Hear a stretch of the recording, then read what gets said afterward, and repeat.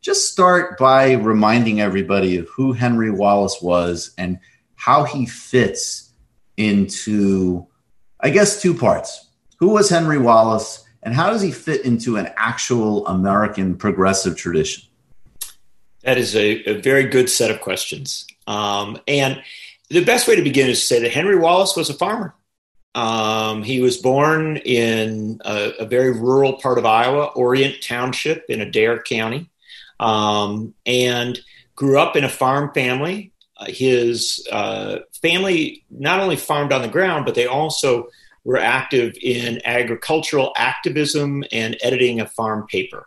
And that's how he came to be known. Their paper was called Wallace's Farmer, and he was its editor.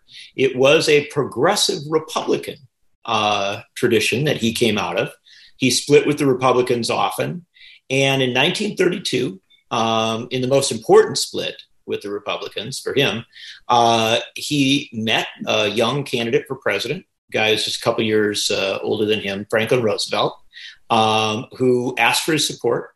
Wallace gave that support and then entered the New Deal administration in March of 1933 as part of the first wave. He was one of Roosevelt's first appointees as Secretary of Agriculture. People today may have a hard time wrapping their heads around it, but at that time, the Department of Agriculture was the dynamic force of the New Deal. It was where rural electrification and farm and food programs, but also so many employment programs, so much of the innovation came from there. And he so impressed progressives across the country, labor, farm, rural, urban folks, as well as activists on behalf of social and racial justice with his focus, his approach, that he became a very popular figure on the left in the party.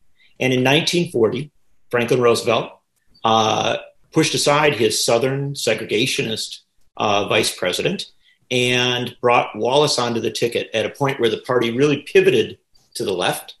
And Wallace fought very, very hard to keep the Democratic Party as a progressive party. And we'll talk more about the brutal fights that went on from there.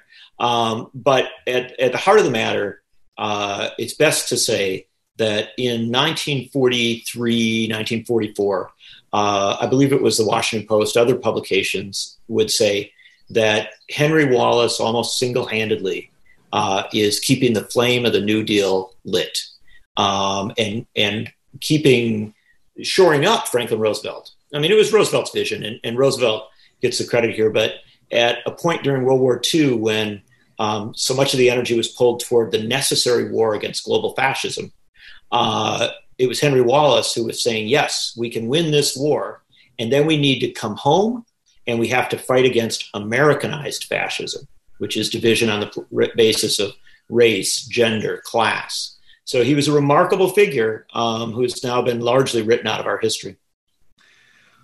Why has he been written out of our history? That's the great question. He flew too close to the sun. He tried really, really hard to bring American politics from the 19th century to the 21st century.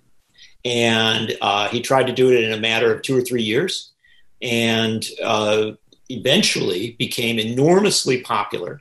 This is 1942, 1943, 1944. Enormously popular with working class folks, enormously popular with a really intersectional, broad-based coalition.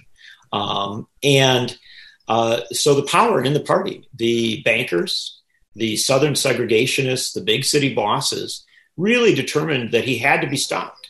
And they threw all of their energy in the spring and summer of 1944 into knocking him off the ticket.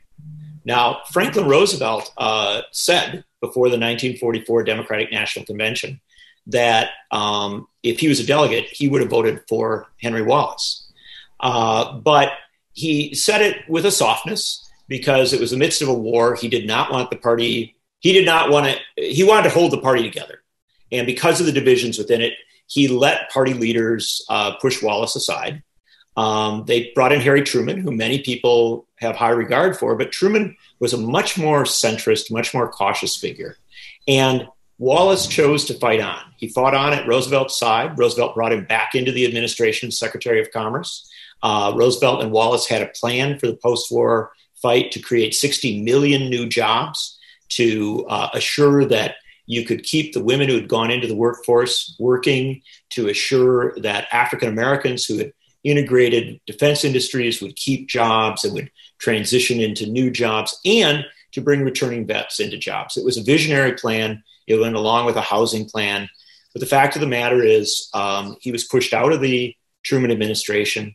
He then chose to battle Truman in 1948, running a Popular Front candidacy that had backing from socialists, radicals, communists, some union folks, many early civil rights campaigners, but was quickly marginalized by the media and by the political elites of his time, and really pushed out of politics. So he spent the last 15 years of his life back on the farm.